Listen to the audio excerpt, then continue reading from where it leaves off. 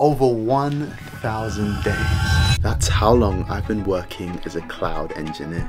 And during that time, I've worked in various cloud roles. I've worked for some great companies. I've interviewed many other popular cloud professionals. I even recently became an AWS advocate as an AWS community builder. Today, I'm going to be sharing all the big lessons that I've learned from working in this industry. All of the lessons, no holding back. If you're currently working in the cloud industry or another area of the tech industry but you use cloud technology, or even if you're an aspiring cloud professional, then stick around for this video.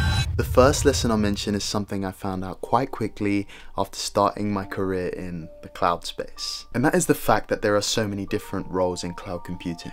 As I mentioned before, I started my journey working in cloud administration. I was an Azure administrator, to be more specific. I then moved on to working in cloud security, and I'm still currently working in a cloud security focused role. But that being said, there are many more roles in cloud. So if you're working in the cloud space, you could be working in DevOps, you could be focused on cloud security, you could be focused on just cloud infrastructure, or even a cloud support engineer role. All of these roles differ in their own ways, and there is no one thing that a cloud engineer does. A cloud engineer could be operating and working in the cloud space in any of these different ways and working in any of these different roles. The second thing is that you cannot just learn cloud. It is a reality that hit me very early. The cloud itself involves so many other bits of technology. It involves networking, it involves coding, it involves DevOps, it involves AI and machine learning. And so if you're a professional working in this space, knowing how to operate the cloud portal or knowing about AWS, knowing about Azure is not enough to work in the industry. There's a lot of other bits you need to know depending on the role you're working in. Now, I noticed this early in my journey. Luckily, I had a good foundation with the CompTIA A+, so I knew a bit of networking, I knew how to troubleshoot, and I then developed the skills further. Now, there are various skills to learn depending on the role someone's working in, but it was a big lesson to find out that within cloud,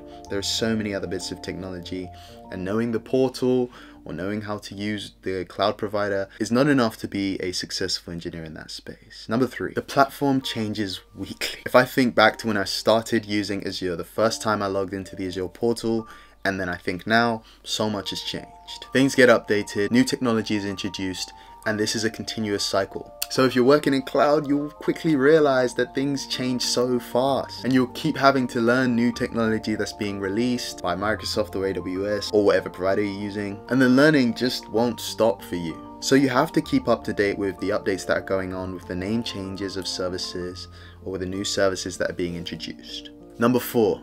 This lesson is the fact that getting a job in cloud or getting a job in tech in general takes a lot of strategy. It's not just about throwing out applications. It's not only about having a good CV. It's also about the strategy you're using to apply for roles and the tips and tricks you're using to defeat the job market. Through my journey and my applications, all of the job searches that I've gone through and failed in, and the times that I've been successful, I learned so much and put this course together, giving actual strategies to help you land that job. A lot of the tips in the course I gained from speaking to professionals on my podcast, the Tech Certified podcast, where I learned so much about tackling the job search. Everyone knows that the job market is up and down, can be really hard to tackle, and that's what the Tech Job Blueprint is here to help you with. So check it out, there'll be a link below. Number 5, certifications are important, but not everything. The common debate about certifications has gone on for a while. Some people have said don't get certifications, others have said go get your certifications. There are companies out there that require you to have certifications to even consider you for the job. And there are others who don't really care about certifications and are more focused on the skills and the work you can display and what you've done in the past. So this debate is kind of invalid. It really depends on the company. That being said, a lot of the people online and on the internet that tell you not to get certifications, if you look at their profile, they probably have several certifications. Now, I have learned that certifications are important and I do like to get them. I haven't been getting them to boost up my profile and expecting to get more money with more certifications, but I have used it as a learning path for my journey. So I have done a lot of them, and some of them have just been for this YouTube channel and to help other people and give them tips on the resources to use to pass certifications. Others have been for my actual journey. So the point is that certs are great, but they are not everything. Number 6, this point is about automation. Automation is huge in the cloud, and so understanding automation tools like Terraform and PowerShell is super important. And at some point in your career as a cloud professional, you will need to learn how to use these commands and tools to automate deployments. Infrastructure as code is important for any professional professionals working in this industry, and that's something I've certainly learned as I've gone on in my journey. 7. The cloud industry is competitive. When it comes to breaking into cloud, getting the first or the next job in the cloud space, you'll find that the industry is quite competitive. There are more people interested in the cloud than there were 3 years ago, and there are more people learning those cloud skills and trying to get into the space. And this really dawned on me in my most recent job search.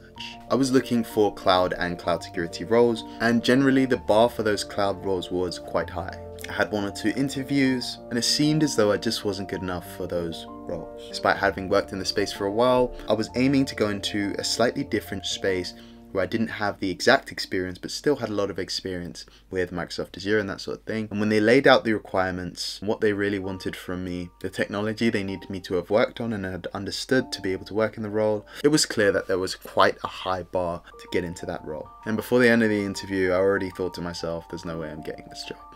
If you're an aspiring professional, do not focus on the competitiveness of the industry, but focus on the skills that you're going after and making sure that you are in a good position to get those roles. And it leads perfectly into the next point, number 8, and that is that many tech roles use the cloud. It's not just cloud engineers, like cloud security engineers, cloud infrastructure engineer. No, there are many different roles who use the cloud. Software engineers deploy their code through the cloud. IT support engineers often use Microsoft Azure or AWS for specific cloud operations. And this is kind of great news for a lot of people, because it means even if you're not in a cloud role, you can still get experience in the cloud space and use that experience to then go on and get a cloud role, leveraging the little parts that you've learned in your role to move on and specialize in that area.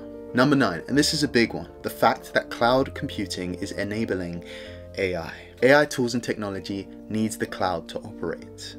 Think about ChatGPT, think about all of the new AI apps, AI startups, they're all using cloud technology in some way. The fact that cloud and AI are working so closely together will mean that cloud computing will be more in demand as the demand for AI grows. This is good news for those who specialize in cloud, because cloud engineers and professionals will continue to be in demand as the years go on. Number 10, and this is slightly a different point. Mentors are really helpful, but the information is out there. And mentorship is definitely great, having someone show you how to go about and navigate the industry. But I think the point I'm trying to make here, don't lose hope if you're unable to find someone who can mentor you, because the information is out there. And if you can find that information, you can find your way without specific guidance for someone. I definitely had a mentor when I was starting my journey, but after my first role in this space, started to do this cloud journey kind of on my own. Even if you have a mentor, nobody's going to sit down and tell you and remind you every day what you need to be doing to succeed in your role. They might give you that extra push, they might give you that bit of advice that you didn't know before, but you still have to go after the information, the training,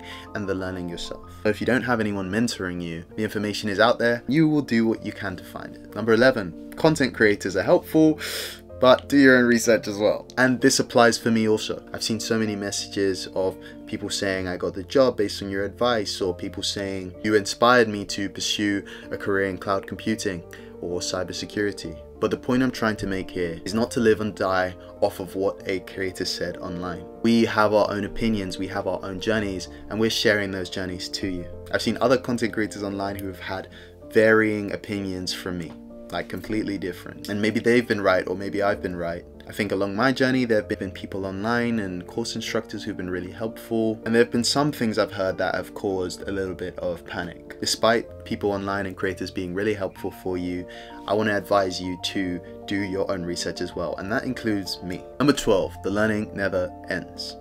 If you reach the point where you've stopped learning, you've stopped doing courses, you're not doing any certifications, you're just coasting, then you're not in a good position.